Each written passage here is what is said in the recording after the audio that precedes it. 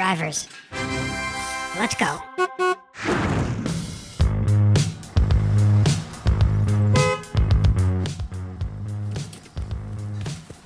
Are you Jack?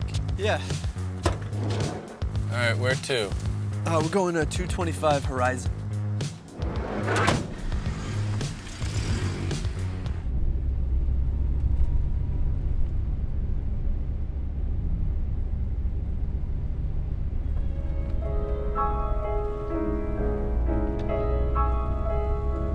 Jack, huh?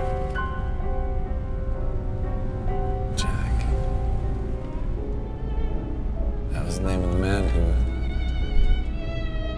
burned down the old asylum where I grew up. I was a child.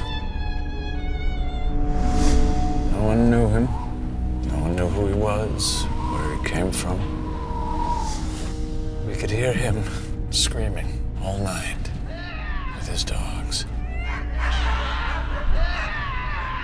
And then one day, he came down from that hill, and he said that he wanted me to come with him. He gave me the gas can and the matches. And then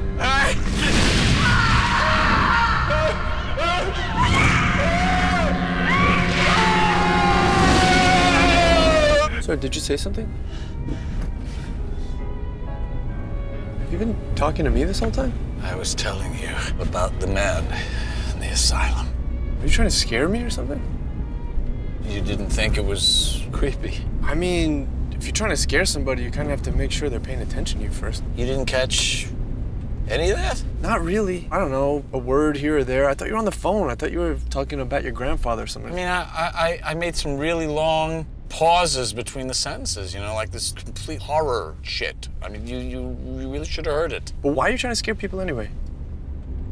It's kind of stupid, but I was having a drunken conversation with my friend the other day, and we were trying to decide who could be scarier, and he said that I couldn't scare a baby. I feel like you could be really scary if you wanted to, for sure. Really? Yeah. Well, what if I was up here with no shirt on? Huh? Well, what about if you got home later and I was in your bed with my shirt off and your name on my bicep and a tiny little boner? With your mom? And your girlfriends? And Ted? Look, man, if you want to freak people out, you can't dick around with piano music and orgies, okay? You have to go, like, full-on movie villain. What do you mean? All right, let's say you're meeting a guy named Joe, right? First of all, when he shows up, you have to be eating. Whenever anyone gets brought to a guy who's eating, you know that some shit is about to go down.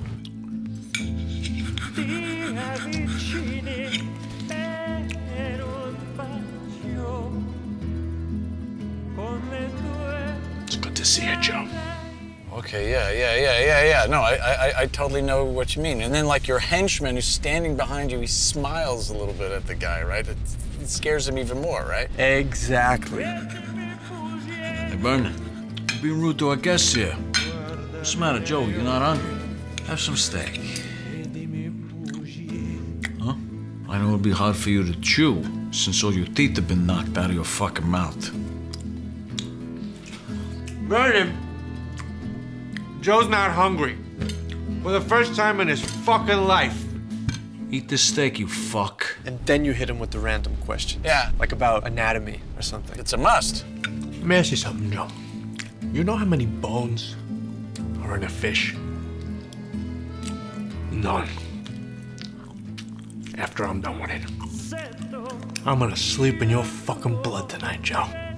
I'm gonna gargle that shit in bed. I'm gonna blast it out of a fucking fire hose. All over your wife. Ex-wife. Sorry about that.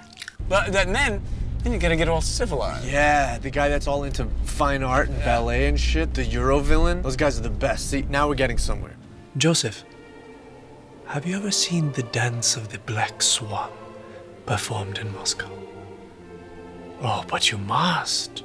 It's exquisite. Yeah. Do you know your Shakespeare, Joseph?